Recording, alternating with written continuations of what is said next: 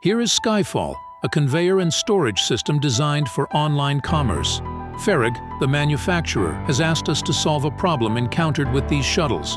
From time to time, these shuttles get damaged, stopping the entire installation.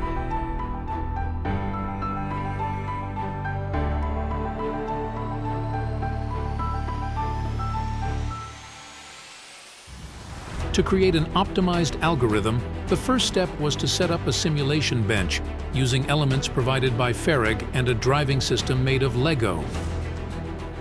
Firstly, to detect the shuttle in the image, the process searches for a luminosity jump to locate the shuttle on the rail. Then, the algorithm calculates the mean value of the area where potential defect parts are located.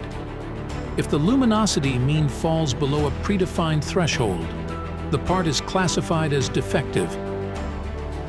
Using the Datamatrix code, the shuttle can be precisely identified, and its location within the installation can be determined. On this simulation bench, the system demonstrated an approximate reliability of 99.96%. The next step is to adapt this system to real-world conditions. Thank you for watching.